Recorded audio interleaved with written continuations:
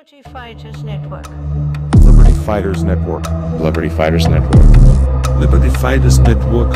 Liberty Fighters Network. Liberty Fighters Network. Liberty Fighters Network. Liberty Fighters Network. Liberty Fighters Network.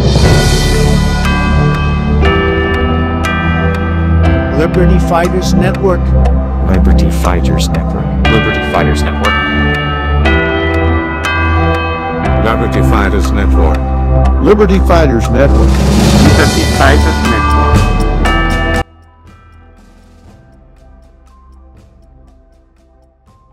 Good day, liberators and fellow South Africans. I'm making this video because I think that it's definitely relevant at these times we are living in.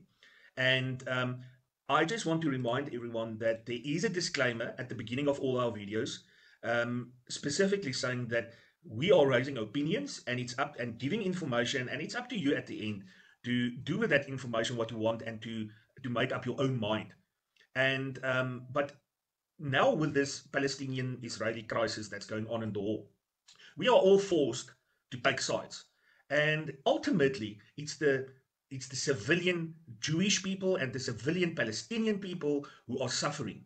All these warmonger bastards who are sitting out there, they are thriving on bloodshed and wars. And I think that it's time that the people of the world realize who the actual enemies are and then target them, and realize that the Jewish people and the Palestinian people have always been used to advance their own greedy satanic principles.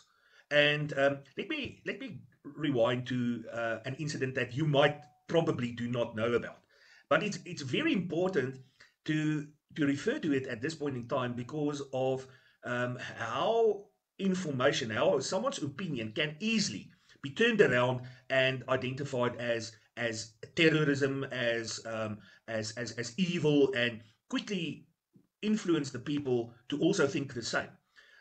In the 1970s, there was two individuals, a man and a woman, Ulrike Meinhof and Andreas Baader.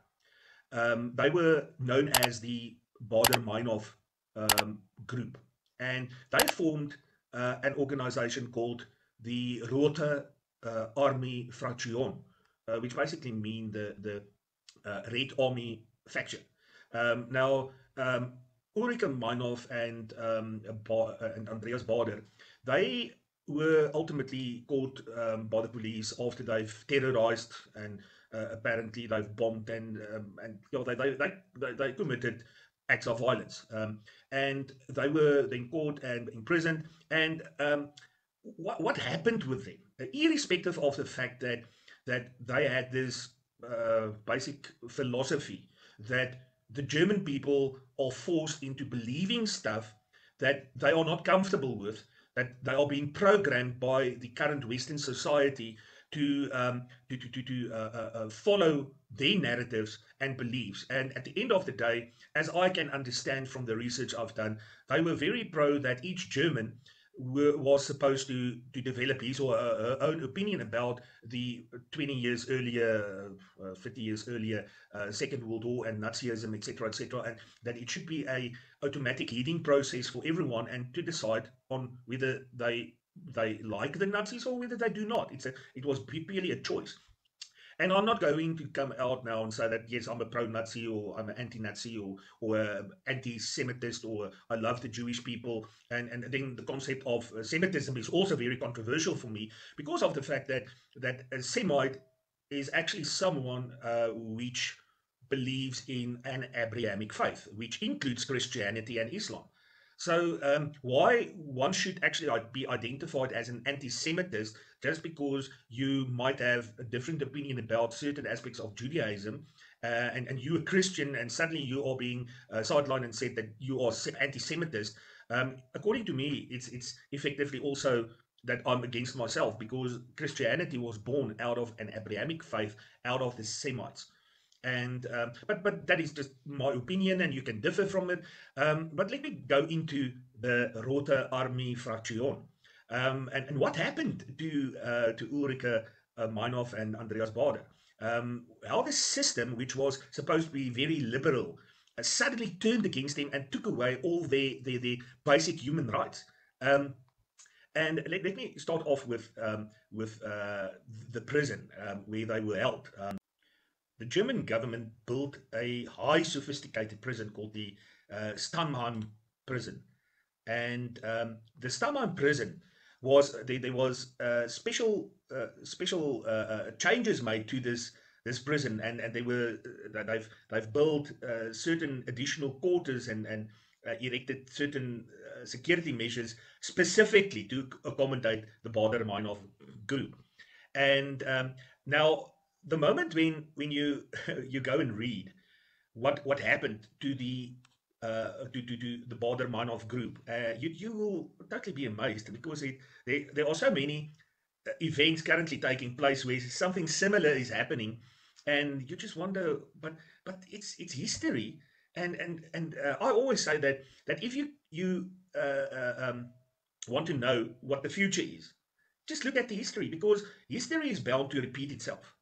And there are certain things that happened in history, and that is why I love history so much, because there are certain things that happened in the past, and then it suddenly is being repeated, or something similar is happening. So if you know history, you can sort of project what is going to happen in the future, well, almost 100%. That's what I believe. And just listen to what happened to the Baader-Meinhof gang, which and after they have been arrested. And let me show you this, and I must just put up my spectacles to read that. Faction member deaths. Now, Ulrike Meinhof was found hanged on 9 May 1976.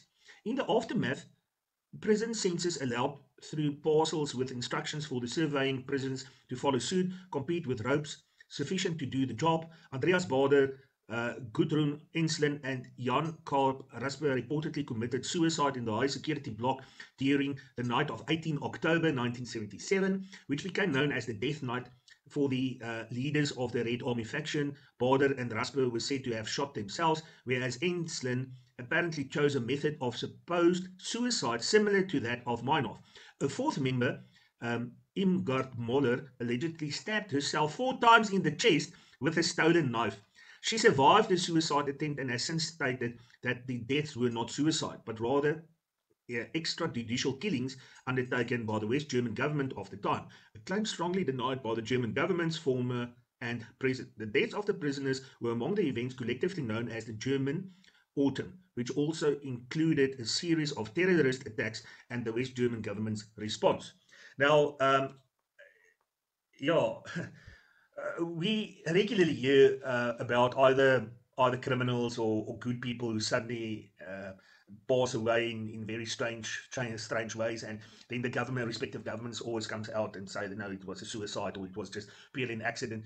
But the circumstances surrounding it were so strange and awkward that one cannot help oneself to theorize some sort of conspiracies. And but I'm not there to create these conspiracies for you. You can go out and do your own research about this and come to your own conclusion. I'm just bringing you the basic facts of the Baader-Meinhof gang or Baader-Meinhof group. And when they were trialed, more strange things happen.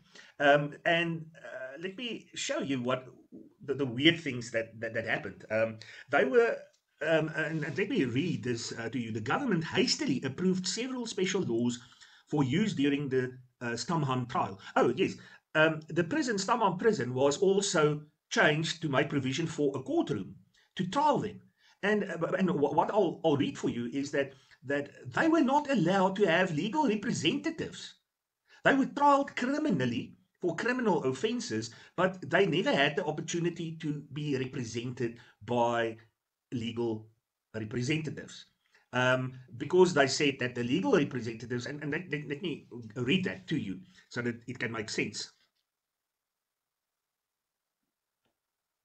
The government hastily approved several special laws for use during the Stammheim trial. Lawyers were excluded from trial for the first time since 1945.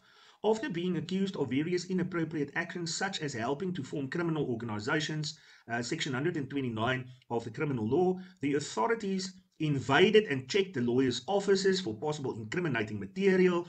The Minister of Justice, Hans-Joachim Vogel, boasted that no other Western state had such extensive regulation to exclude defense attorneys from a trial.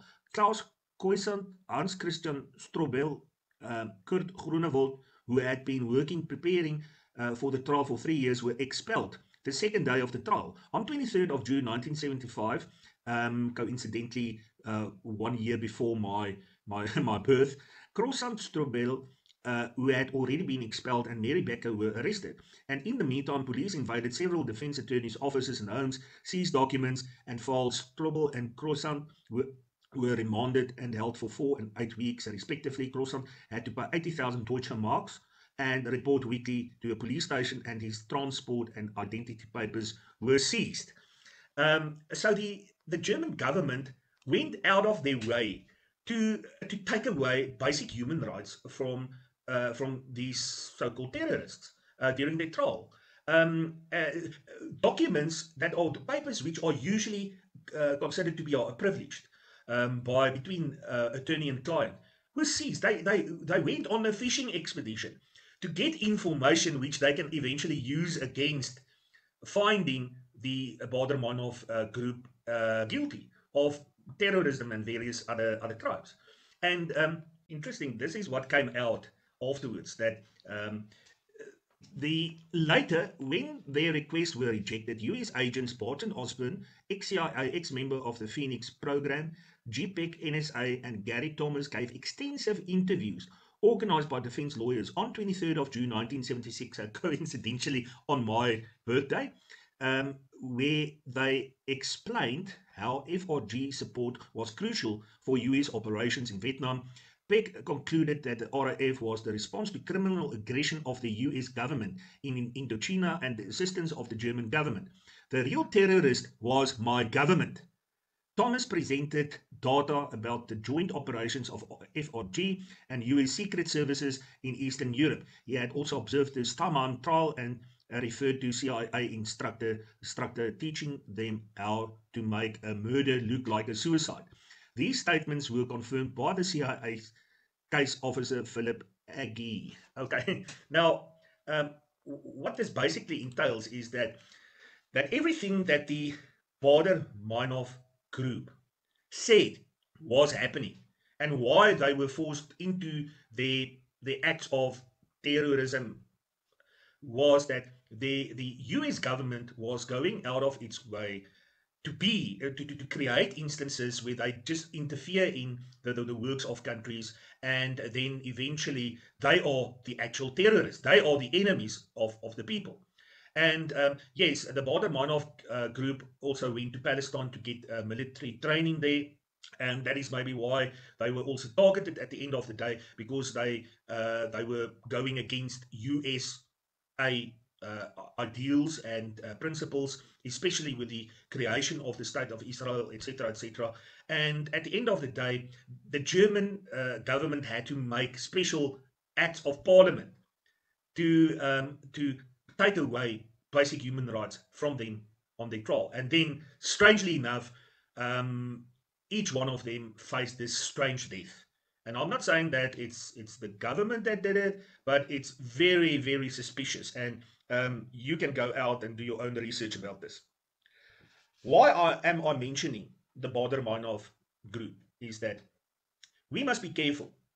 There's a narrative out there that even if we are the slightest against the Israeli-Palestinian war at this stage, and we might find some sympathy towards the Palestinian people, we are so easily exposed, or those who are thinking in that way are so easily exposed, and they are forced into being monitored.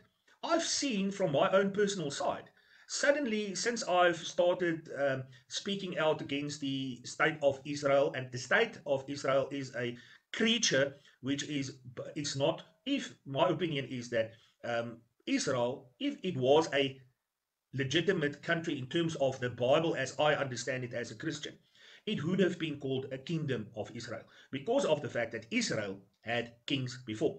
The fact that it's now called a state implies, according to my research, that it's the late estate of the king. That is what a state is. It's what's left to be wounded up after the death of a king. That is why a king lies in state, or president lies in state, because that is his corpse. That is what's his corpse basically governing after his death. And now, my God, the Creator, is definitely alive. That is what I believe. He's not dead. So by referring to the state is not a kingdom. It is not a kingdom. It's a fictional creature that's trying to make us believe that it is the people of Israel. But according to me, only God has got the right to reinstitute the tribe of Israel. He and only God will do that. And what we are seeing, I believe, is basically created by man. It's not a creature of God. That's why it's called a state of Israel, which is the deceased estate, fictitious creature of a dead king. Think about that. And what I'm saying under the, I've seen how my stance on social media has been attacked. I've suddenly received so many negative publicity and negative posts and comments on my groups, and from people which do not even bear if they are actually people, maybe just plainly fake accounts, who are trolling my social media posts. And some of them are people I know very well and have been with us in support for a very long time, but just the fact that I've got a different opinion that they do, I stand to be put before a firing squad, because I'm not allowed to do that. And it reminds me so much of what happened to the Baader-Meinhof Group. Eventually, all their rights have been taken away from them just because they had a different opinion and different outlook on what was going on. And I'm not talking good. I'm not speaking anything good about the claimed violence and terrorism that they committed. I always said that I will always be diplomatic and advocate peaceful resolutions to any conflict like this. But unfortunately, they did go a step further and committed acts of violence and terrorism as such in the eyes of the German people and the West, and they suffered for it. Their rights have been taken away, have been scrapped, as if they were not treated as human beings. They were totally outcasted. They even built a certain section of a prison specifically for them. The courtroom was in the prison. And then suddenly the one after the other had this awkward death, which the government of Germany remains saying that no, that was just them. But unfortunately, too many of these incidents of suicide and strange killings have taken place. And now that the JFK secret papers have also been made public, we now realize that the assassination of JFK was not as we were told. There were others involved in his death, meaning that he was assassinated by his own people, according to those papers. Or there's a strong indication that the entire investigation and judicial report that were issued at the end of the day, or the Commission of Inquiries, were tampered with, were not correct. But in any event, people, go and read some history, and especially on this Baader-Meinhof event, and you might find interesting information there, which we can also utilize as relevant in these times, and especially in connection with the Israeli-Palestinian conflict and war that's going on, and affecting all of us at the end, not only those innocent civilians between the Jewish and the Palestinian people. Until the next day, Godspeed. Liberty Fighters Network. Liberty Fighters Network. Liberty Fighters Network.